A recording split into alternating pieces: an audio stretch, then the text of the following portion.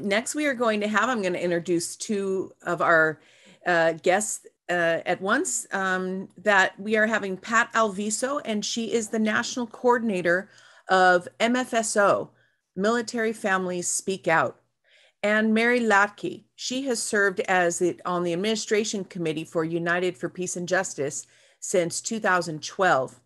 Both Pat and Mary have been longtime leaders in MFSO and have sons who were deployed in Afghanistan. Pat, and then Mary. Thank you. Thank you, Rachel, Massachusetts Peace Action, and CODEPINK, and everybody that's joining us today. We are very thankful to all of you for planning this event on this important day and for inviting us to join you. For those of you that don't know us, Military Families Speak Out has been around since 2002. We are a national organization of families that have had loved ones in the military since 9/11 or still have. There are about 4,000 of us across the US and Mexico. And most importantly, we support our troops. We want them home now. We work hard every day to make sure that they're taken care of when they get home. If you'd like more information about us, we'll put it in the chat. You can find us at mfso.org. Today, we're here to talk about the human cost of war, and specifically because who we are, military families and those troops. Military families in the US, Afghanistan, and Iraq have all been devastated by these wars. And I just can't adequately explain or describe how isolated and anxious the families of those of our troops that were exiting Afghanistan are feeling right now. Because of course, their loved ones aren't really coming home, but are still in harm's way and most likely will not be coming home, but redeployed somewhere else in the Middle East until their time is up. But after 20 years of broken promises and after a pretty harrowing, intense final days during the withdrawal, we can finally say we are out of Afghanistan at least. Now at last, the process of healing can begin for those that served in Afghanistan. But for military families like us, our work is just beginning. So while the blame game and endless chatter about how the war was conducted still goes on, these past 2 weeks for our troops, what they've been going through has been a special kind of hell. It has triggered them. Even those who have been speaking out against the war for quite some time, they're still asking themselves, what was it all for? So we ask everyone to take this moment and think about the troops. They've been coming home for a while now, but the finality of all of them out of Afghanistan is hitting them pretty hard, especially today on 9/11. Right now, my son can't even talk about it. He's been deployed to Iraq and Afghanistan 6 times, and he struggles every day with the signature wounds of these wars, the traumatic brain injury, PTSD, of course, and a hearing loss that he will carry with him the rest of his life. The worst of it for our family and so many others is seeing this once fresh-faced teenager straight out of high school turn into the passive shell of the person he was never meant to be. Before his first deployment, he packed soccer balls and candy, hoping he'd be able to play soccer with the kids there. And instead, he returned, like so many others, completely demoralized because he ended up knocking down the doors to the homes of terrorized families, mostly women and children, and getting flipped off by those very same children he once thought he could befriend and help. Over 30,100 active duty troops and veterans died by suicide while or after serving in Afghanistan, Iraq, and other fronts since 2001. That's more than 4 times the number who've died in combat. So our families, of course, are scared every day that our sons and daughters will be in that statistic. It's for that reason that MFSO is starting a Yellow Ribbon campaign to find ways to build public awareness, even amongst the peace community, that we need to lift the spirits of our returning troops. After all, it wasn't the troops' decision or responsibility to decide on how the war was conducted or to stay there for 20 years, and they need to hear that. It was the politicians and the Pentagon who decided that.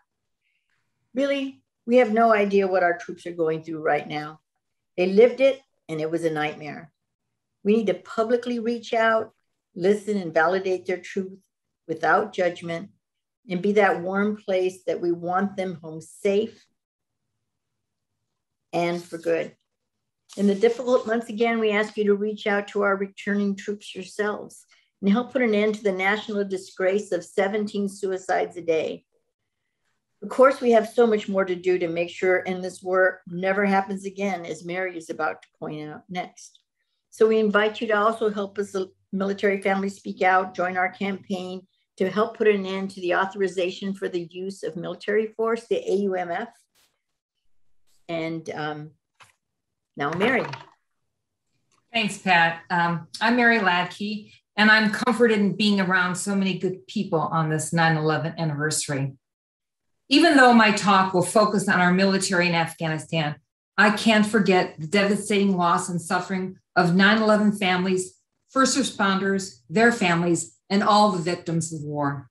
My son Ryan was an Army infantry officer who served 13 months at the height of President Obama's Afghanistan surge in Zari district, Kandahar province, considered the spiritual home of the Taliban.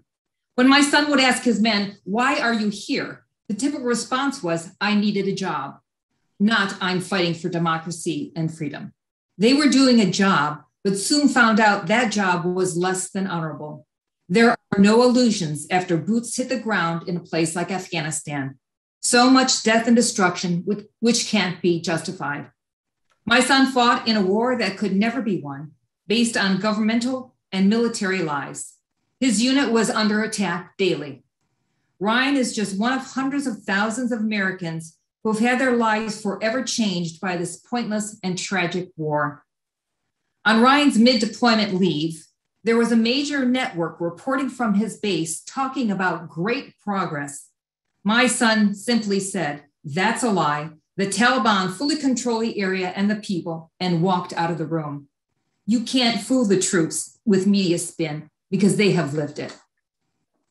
Upon returning home, I saw that my son had a large tattoo on his forearm, which reads, "So here I stand with dead eyes and a fake smile, searching." A searing commentary about his time in Afghanistan, one that speaks of mental anguish, suffering, and pain.